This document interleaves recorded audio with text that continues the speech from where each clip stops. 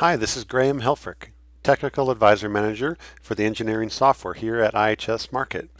Welcome to the weekly Did You Know episode, where we learn how to do something of value that you probably didn't know about your IHS Markit engineering software.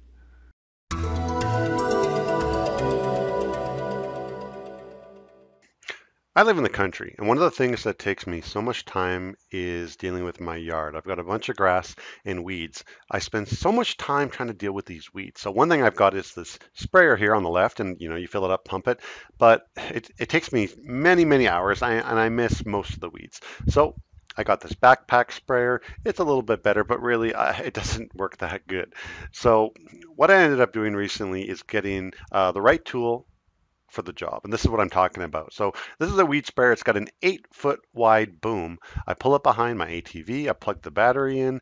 And I'm able to cover every square inch of my lawn in less than 90 minutes. So I just can't believe it took me so long to do this the right way. Okay.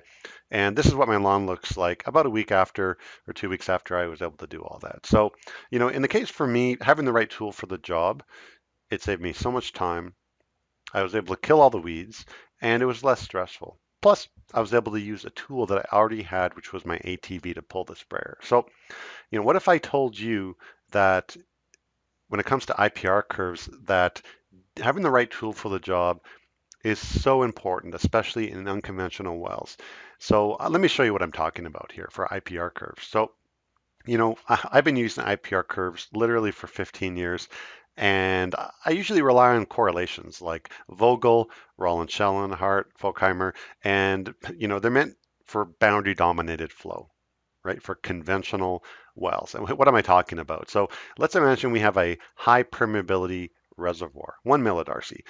If we look at the life cycle of an IPR, after a few months or maybe even shorter, the well is going to reach boundary dominated flow and the IPR is going to stabilize. And so this IPR curve on the part on the left here, this is all during the boundary dominated flow part of the well's life. And that's where these traditional IPR methods are great. They work really well in boundary dominated flow. If we take the same high permeability well, but instead we look at its productivity throughout its entire life. In transient flow, which can be very short-lived, the productivity is changing. But after we reach the boundary in the reservoir, the well's productivity is very stable. And this is where, again, the traditional IPR method works awesome. Let's change gears. What about tight or low permeability wells? Well, the IPR life cycle is much different. It is very different. The productivity of these wells is changing dramatically, not only for months, but I'm talking years. Okay, so the IPR curve for an unconventional well is changing for many years. So looking at this from the productivity perspective, if we have a high permeability well, it's only transient for a couple months, right?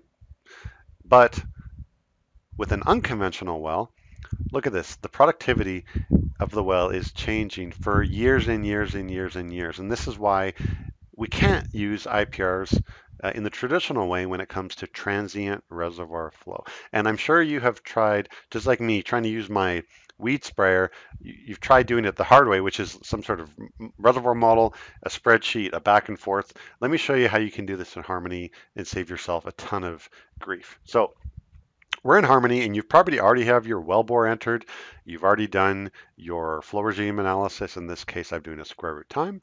And you probably have already done your reservoir model. And this is where you estimate your perm, your damage, your drainage area, doing a history match and a forecast. Okay, so how do we leverage all this to make IPR curves into the future? Well, we're going to launch a new module. It's called Optimize. It's in Harmony, and it's down at the bottom. This replaces what you may have used in the past called VirtuWell for nodal analysis. So we're just going to say launch an advanced forecast. And we're going to pick the reservoir model that we want to use to make the IPRs.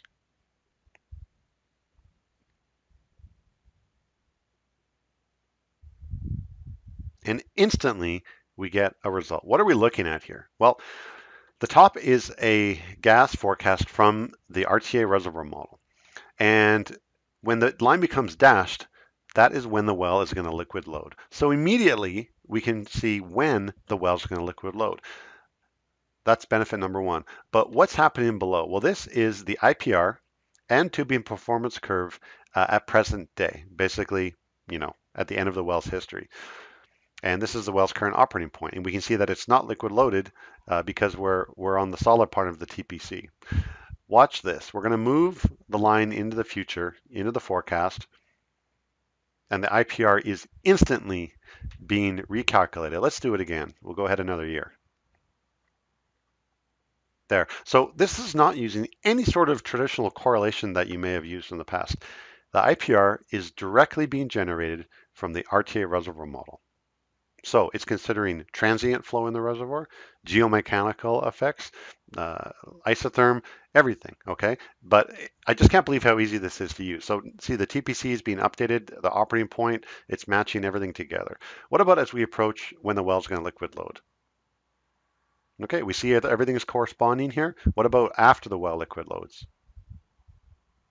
Okay, now we're in the dash part of the tubing performance curve. So I really think this is just game changing to produce time-based IPRs. What do you think? Now, what about having an array? Can we create a kind of a band of future IPRs? Yes. So all we have to do is click on this button right here. We're going to create a new worksheet. We'll call it IPR TPC range, whatever you want. And I can say, let's create 10 different IPRs at intervals of, 3 months, or we can do, 6-month intervals, whatever you want, right? And we're just going to say send. Now it's going to take a second. It's going to use, again, the transient RTA reservoir model to produce a series of future IPRs right now. All right, now we can go up, click on this new worksheet that's been created.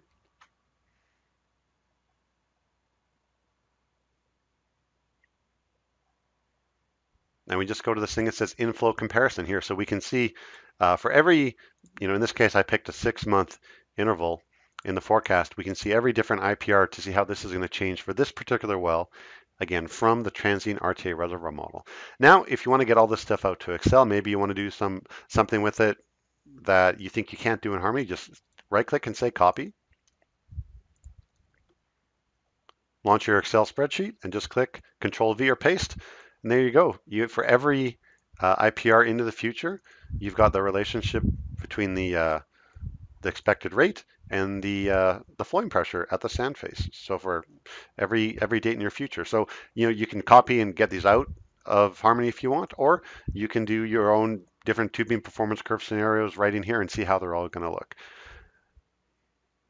All right, now let's look at that liquid loading. So we know the well's going to liquid load here.